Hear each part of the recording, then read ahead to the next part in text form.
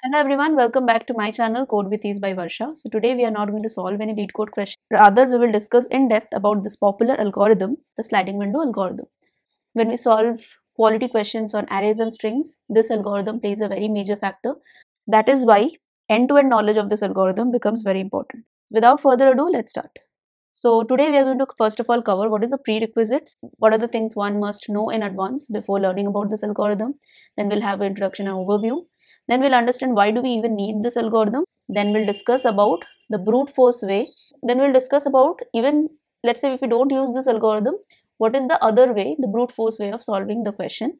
Then we'll see the code. Then in the second approach, we'll discuss about the same problem in which we will apply the sliding window algorithm and see how we are able to optimize it. Then we'll also do a whiteboard to understand the approach and the flow and everything. Then we'll understand how can we identify, given a question, given a problem, what can we do to understand, how can we actually identify that this problem needs to be solved using sliding window algorithm. Finally, we'll discuss about the types, what are the different types of algorithm, and we'll see an example for that also.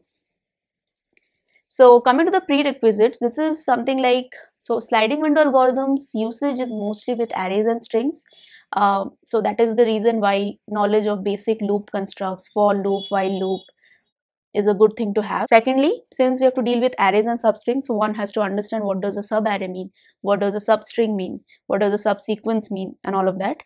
Then comes to hashing technique. So in a bit advanced questions of sliding window algorithm, there is a usage of hash map, hash set. So that is why it is also important to know these concepts. Why are these data structures like hash map and hash set used, where they are used, all of that is good to have. So moving on. Okay, starting with the overview of this algorithm. What is this algorithm? First of all, as we know, any algorithm is a series of steps to solve a certain problem. That is why it's a problem solving technique. Secondly, how does this help?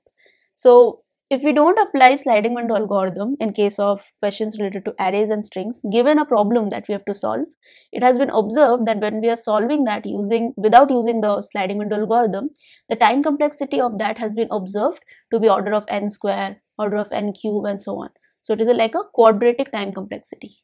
The moment we use sliding window algorithm, and that from there only the origin of this algorithm has come, the moment we have applied this algorithm to those questions, we have been able to reduce the time complexity from n square n cube to order of n. And thirdly, how it does that? It basically tries to convert two nested loops, like a for loop within another for loop. We are going to see all of that in the upcoming slides. So let's say there are two for loops, which is a nested for loop, and thus increasing the time complexity. Sliding window algorithm helps to convert those nested for loops into a single for loop probably.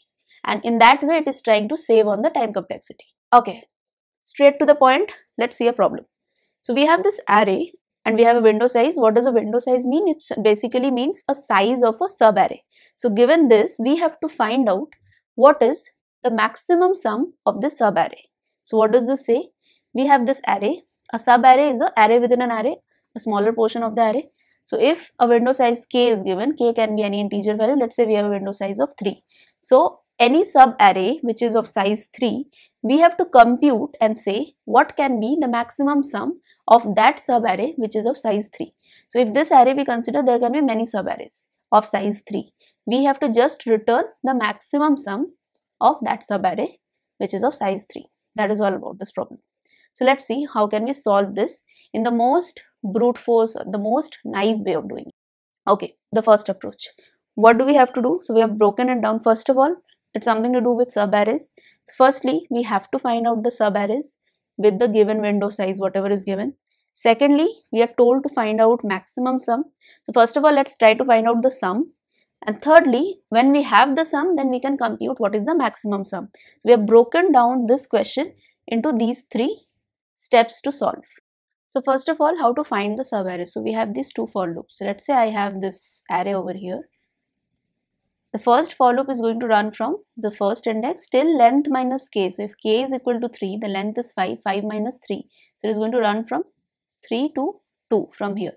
This is all about the first for loop. Within this, how are we generating the subarrays? So we are starting from here, I equal to 0. Now j is also equal to 0, j equal to I. From here it is going to run from I plus k. So if I is 0, k is 3, so it is going to run till 3. Less than 3 means it is actually going to run till 2. So we are going to generate the first subarray, which is of length 3. What is the first subarray? In this we have 3, 4 and 2. This is the first subarray. Then once this for loop, inner for loop is done, then I becomes I equal to 1, which means it starts from here. And when it comes here, it goes again till one step ahead. So it will go till like 4 to 5. So we have, what are the subarrays? We have 3, 4, 2. We have 4, 2, 5.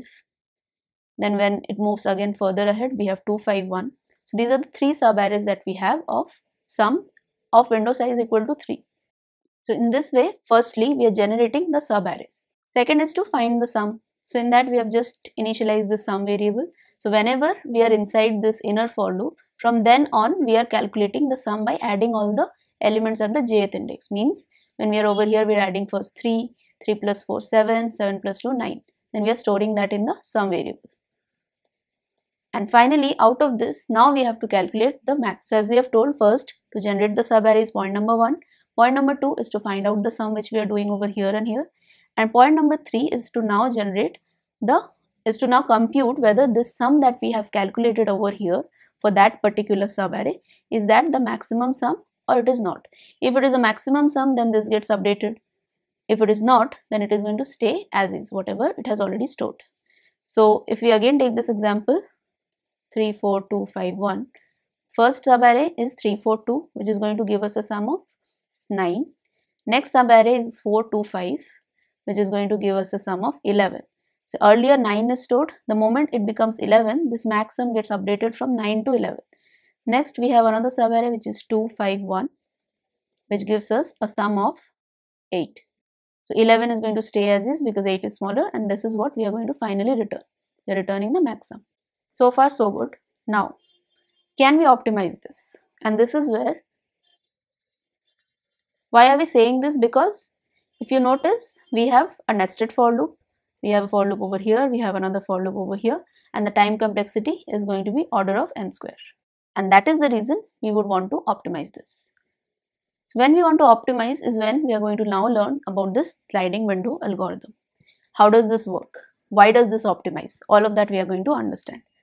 So this actually works on a concept of add or remove. Why do I say so? I'll say that in the whiteboard when we are doing it. So let's move on to the whiteboard. Okay, so I'll again take this array which we had taken over here. So we have this array and we want to find out the maximum sum of the window size equal to 3. So over here, the first step is what? To generate the subarrays. How are we generating it? First of all, we are starting from here, then we are going till a window size of 3. So this is the first subarray. Next, we are generating another subarray which starts from here and we go till 4, 5, 2. Then another subarray which starts from here and we go here till 5 to 1.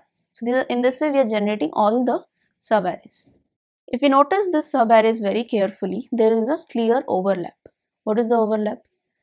3, 4, 5, 4, 5, 2, 5, 2, 1. You see that the last two elements and the first two elements are always the same. 4 and 5, 4 and 5, 5 and 2, 5 and 2. So it is something like they are overlapping sequences, but they appear to be separate subarrays because we are computing it in that way by two different for loops and all of that. So this is what we are going to make use of to understand how this algorithm actually comes into play.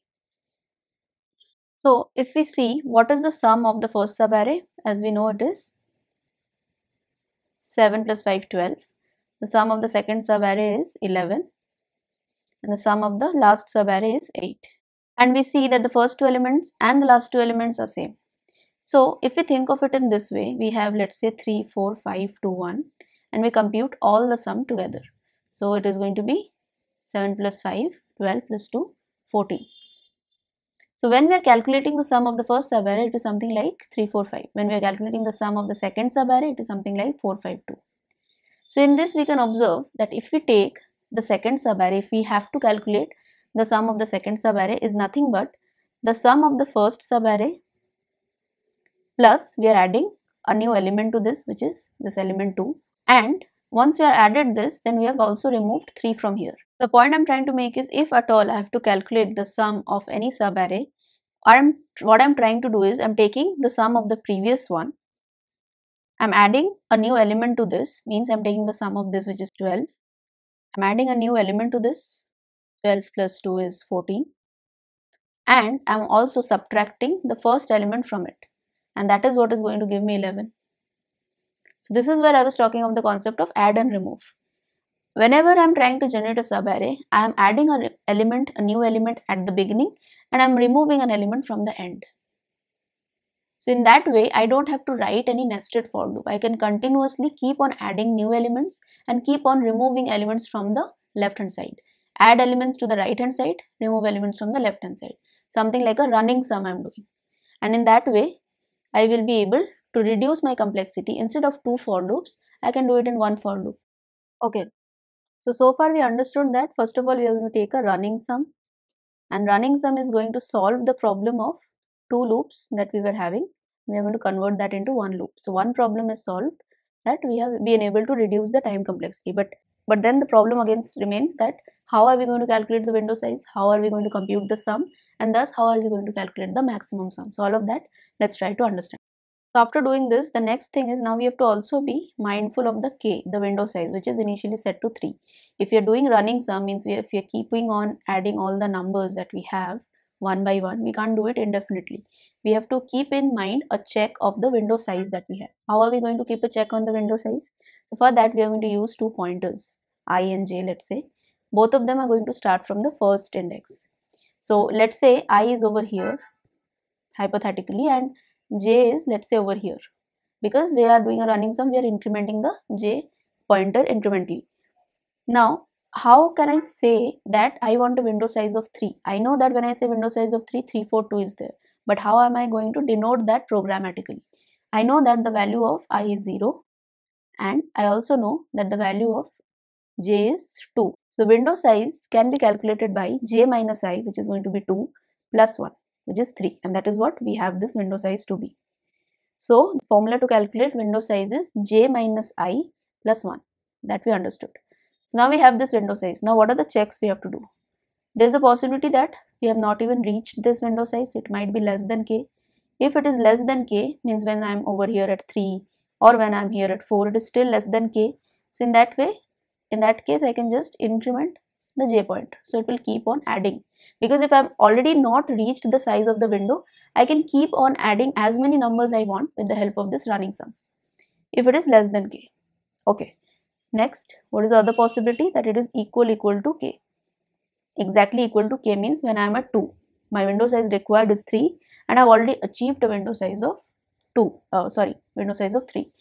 So in that case, what I have to do? If I have already achieved, now I can do my logic to calculate the sum, find out the maximum sum and all of that. So I can do that. While I am doing this logic of adding, of calculating whether the sum is the maximum sum or it is not, my goal should be to maintain the size of the window. Means, okay, let's say I have the logic, and somehow within this logic I have calculated my max sum. Okay, great. So I have calculated the max sum. Now what? Now this while loop is again going to run, that the running sum is going to happen. So 3, 4, 2 is done. Now it is going to try to add another number. Remember the scenario where we had like 3 numbers we had, and now we are going to try to add another number. So we are trying to add another number, but if we add 5 to this current window of 3, 4, 2, we have already achieved a window of this, the required size of 3. If we add 5 to it, what we were doing, we were adding 5, but we were removing an element from here. And remember, the I pointer is still static, it has not moved yet, so it is still at the first position. So the moment this max sum happens and we are going to do another running sum, within this part where the window size is actually equal to k, we also need to have another logic in which we are going to maintain the size of the window, and that is what we are going to be doing it. So the idea over here is, the moment it hits the size of the window, I have to remove this element which is there pointed by I. So how can we do that? I just have to do sum minus whatever the value of that ith position's number is. That's it. Just by writing this, I have maintained the window size. So once I have maintained the window size, now I can easily go ahead and add number to it, add a new number to it. And after all of this is done, finally I have to return the max sum. So in this way, we have used the concept of add and remove elements. Add a new element, remove an old element, and thus compute the maximum sum of the subarray using one single traversal or one single loop. So that's all for today. If you guys think this video has added some value and you are excited for a part 2 of this, where we are going to discuss about rest of the items, so do share this with your friends and peers. And what are you waiting for? Smash that like button and subscribe to this channel if you haven't already. Thank you so much for watching.